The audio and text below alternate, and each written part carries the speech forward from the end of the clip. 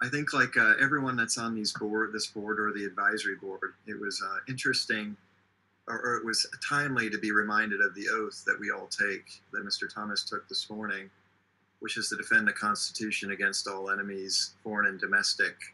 And I do think the events of last week brought that oath home with a gravity that none of us could have anticipated. So yeah, the events I think in the Capitol were deeply troubling. The Park Service goes on, and we're going to do our part to help the nation heal as we go forward. Hopefully, these are sites and objectives that everyone can get behind. Back to the local updates from here. I'll start out with Wildlife 78, who it was an interesting lion that ended up making it all the way to the Santa Susanas and across the 5 a couple of times. That animal was killed due to an auto collision on a secondary road. We are analyzing sperm viability since it was birthed in the Santa Monica Simi Hills area to see. We should have those results sometime soon. On an upbeat note, we've had some great video programming lately, and if people would like to check it out, they can go to our Facebook page. We had a reading by Adriana Barrera, who's one of our youth program supervisors. She read the book Oso Quiere Volar, and I apologize, Irma. I learned French. My French is much better than Spanish, and I probably just mutilated that.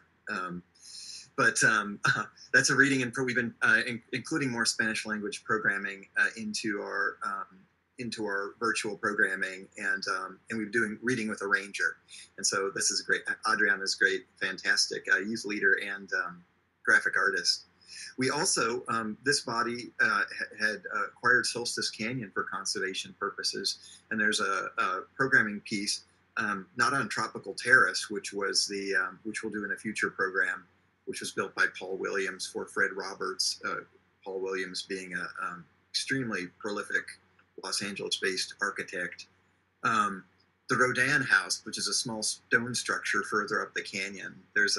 We did a program on that. Many organizations were dealing with the pandemic, and as spread becomes more common, with quite a few quarantine cases.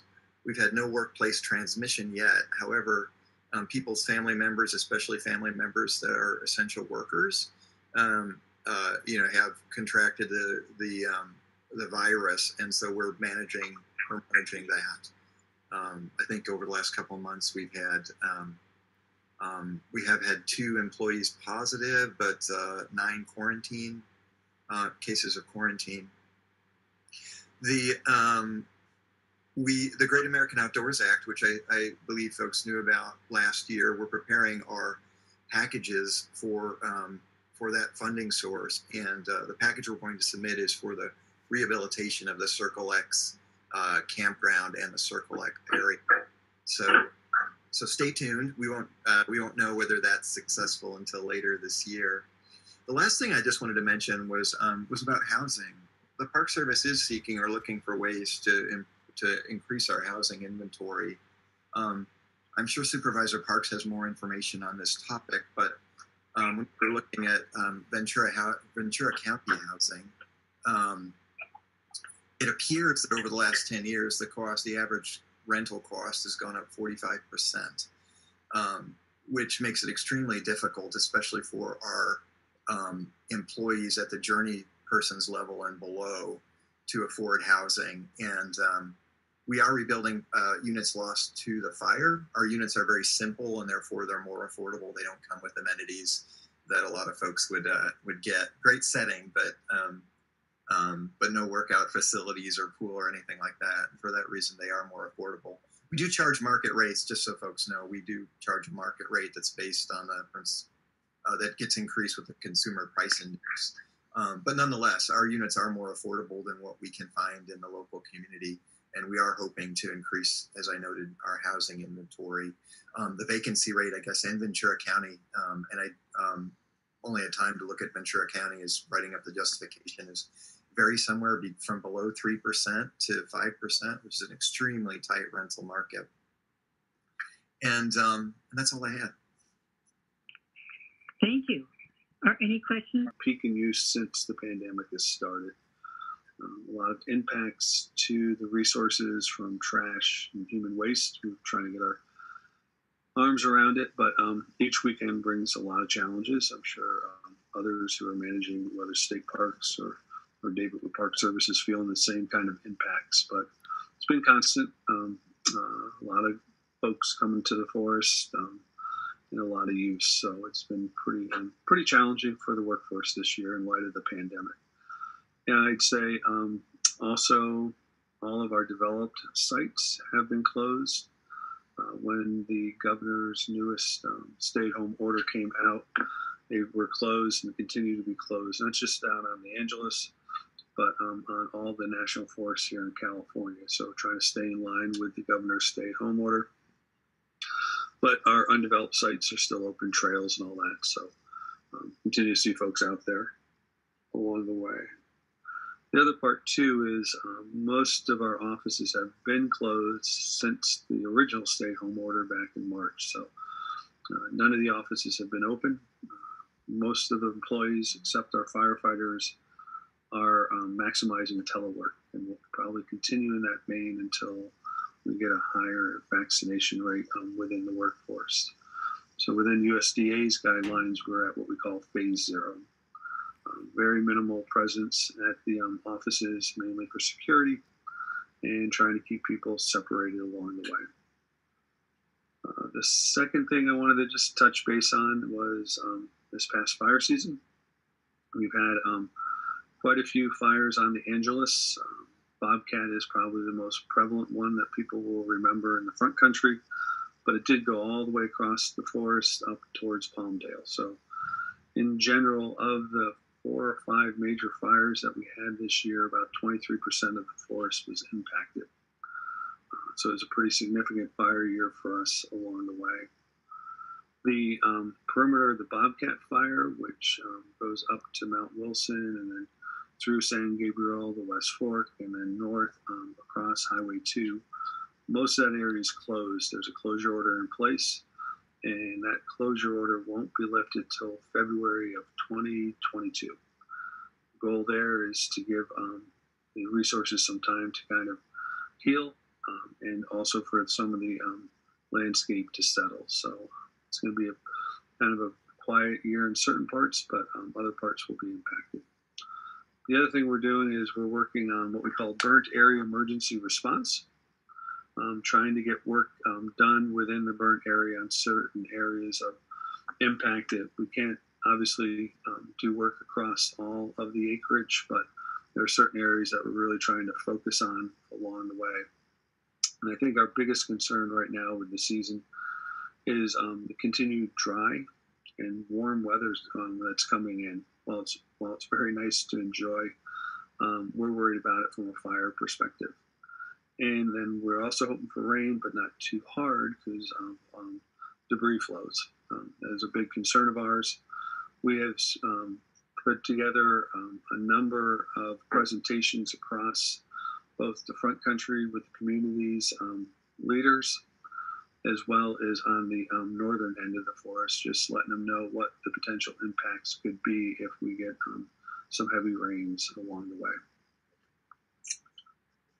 And then the last piece I'll touch base on is pandemic management. David talked about it, and Jerry did too.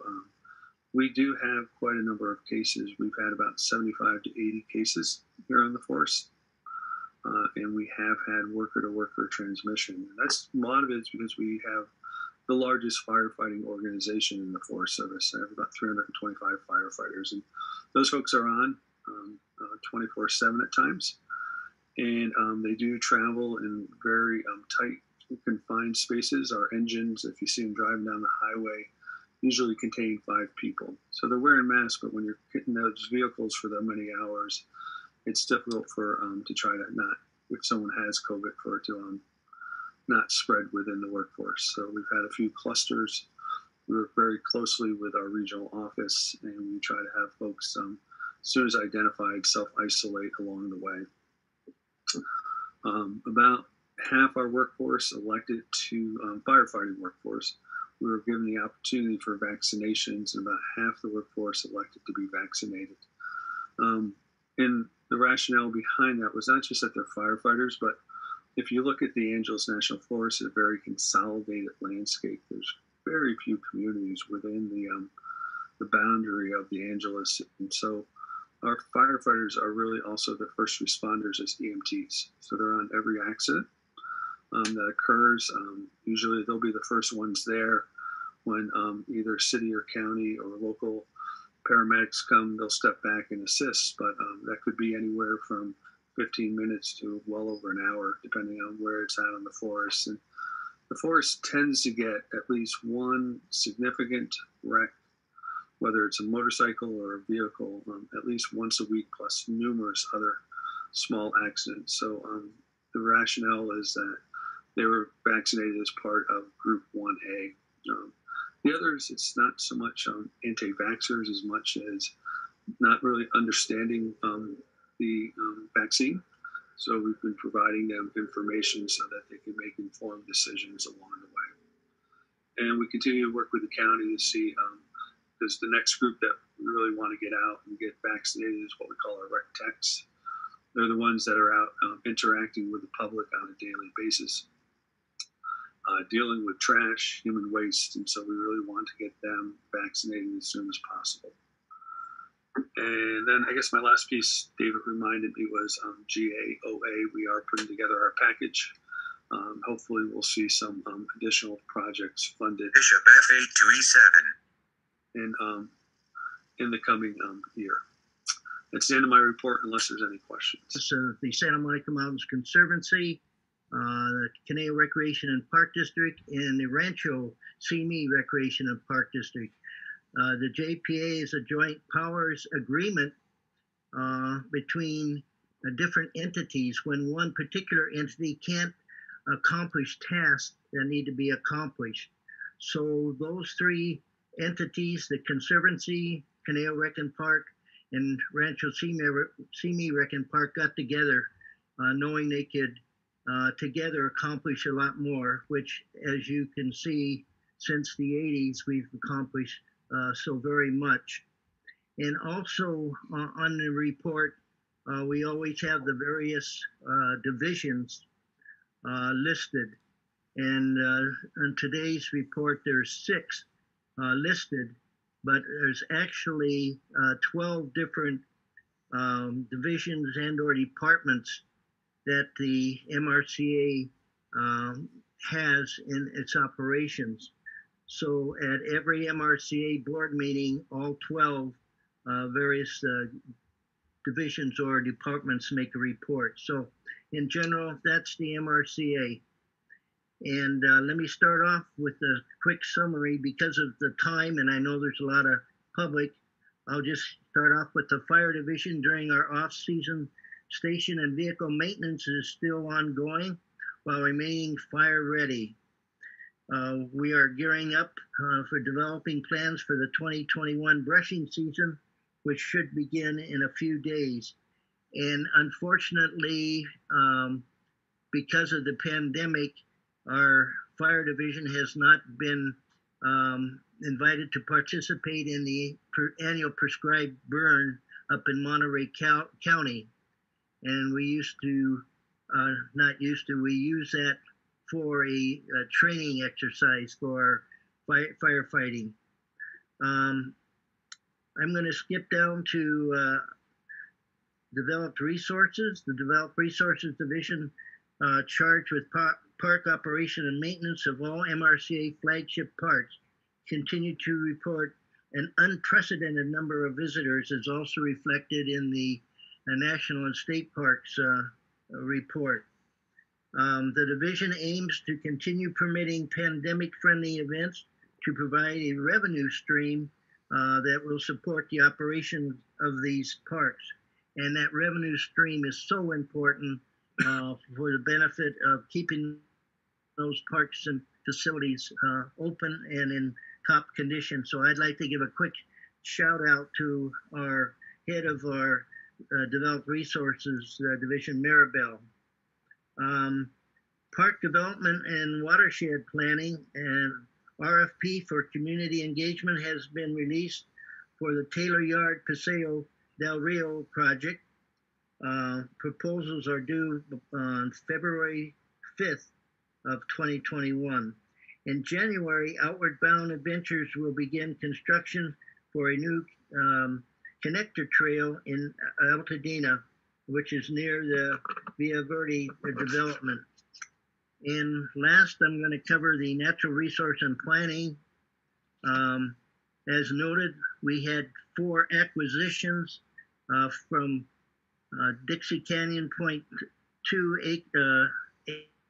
acres, Hathaway over 1,100 acres, Robin's Nest districts along the Santa Clarita River, 17, almost 18 acres, and also Escondido Beach in Malibu, 5 acres. And I'd also like to give another shout out to the head of our Coastal Access group, Elena. And back real quickly to the Hathaway Ranch, as noted, it's over 1,100 acres. And combined, because we also had property, existing property there in the Hathaway Ranch. So we now have close to a total of 2,400 acres. And that's in partnership with the Trust for Public Land.